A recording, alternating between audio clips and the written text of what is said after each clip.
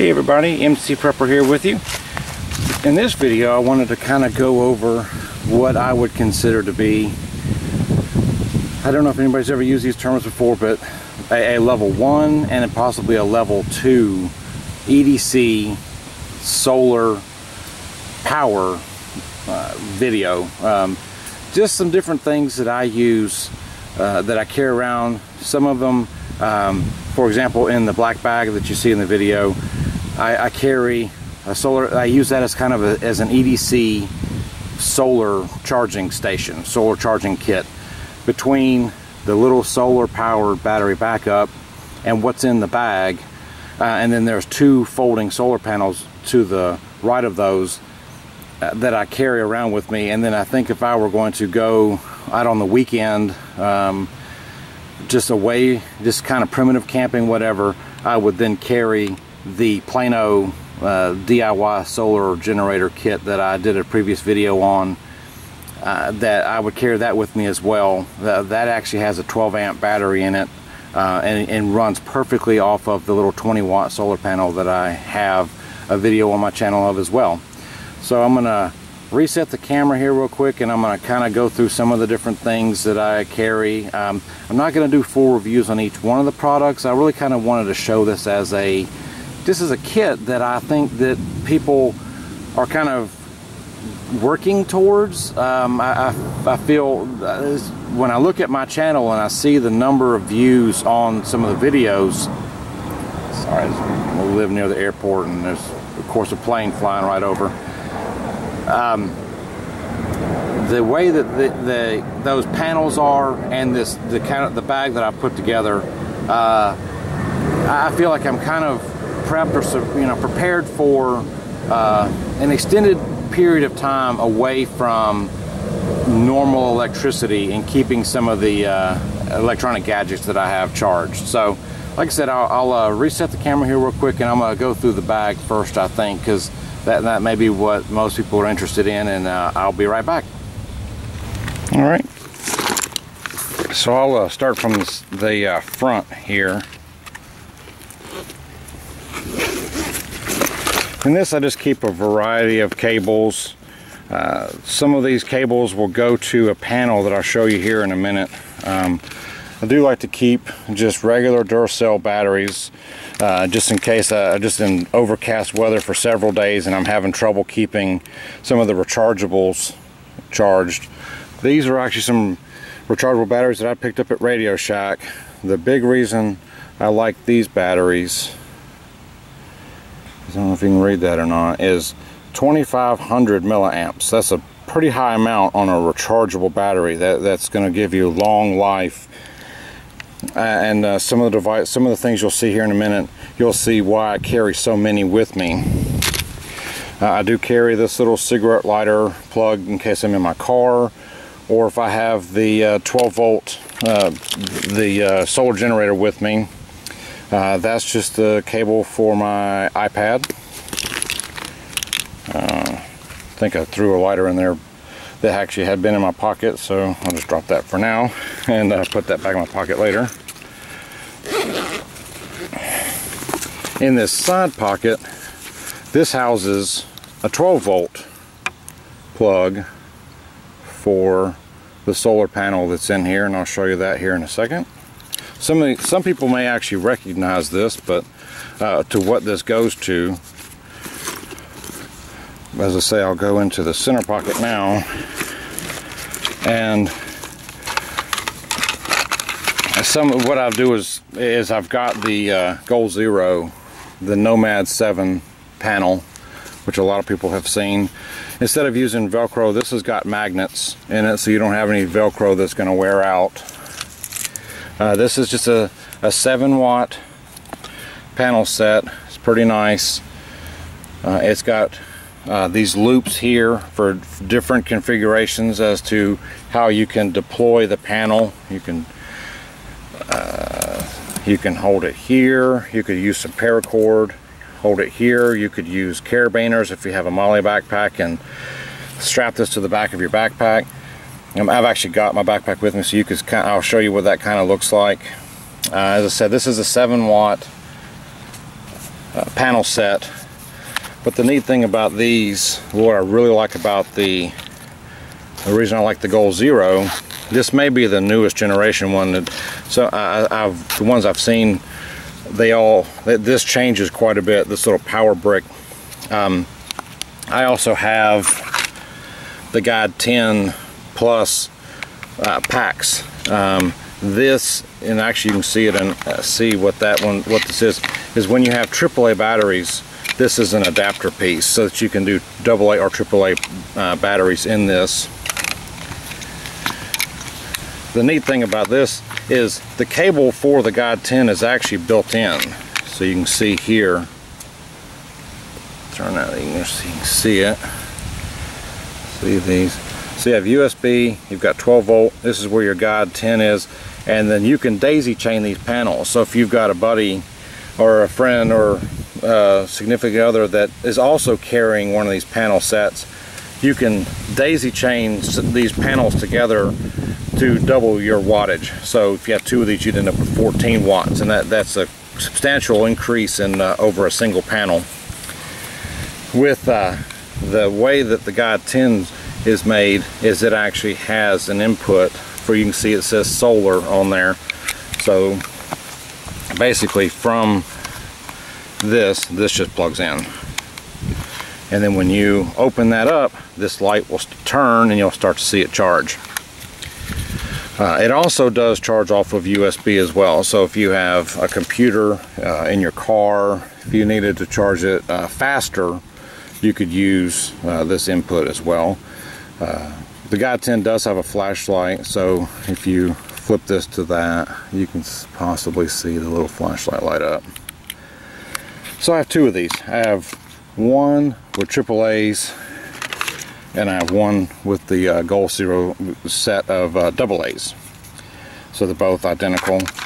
But it was kind of nice because I have flashlights that have AAA's and I have some flashlights that have AA's. So in the field, trying to get home, this is kind of why I keep this near my get home bag. If it takes me a couple of days to get home, I've got plenty of ways to power my batteries back up. I do carry extra alkaline batteries just to make up the difference if I'm having trouble keeping my batteries charged.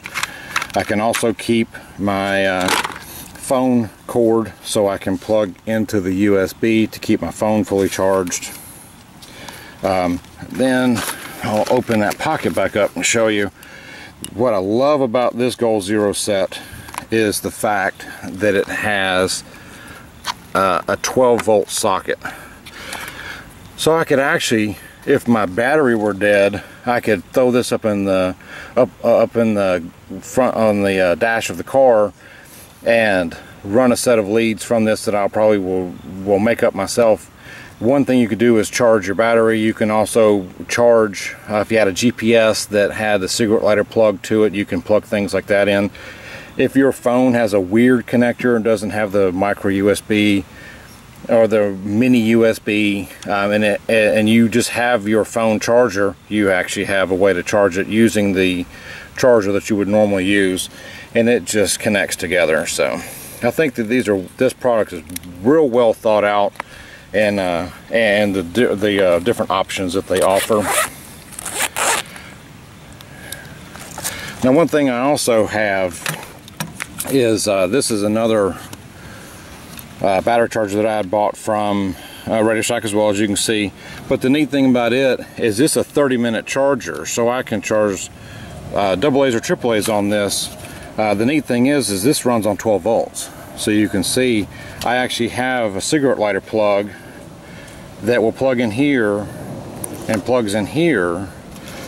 If I've got enough sunlight, I can actually charge those batteries from dead in 30 minutes. So that I could stop, eat lunch, get all 4 batteries charged back up in a 30-minute time period if it were a sunny day like today. And then there's just a couple other odds and ends in here. I keep just the regular, I have a Samsung phone, so I keep one of those chargers in there as well. I kind of thought this as a way to more or less cover every electronic item that I have.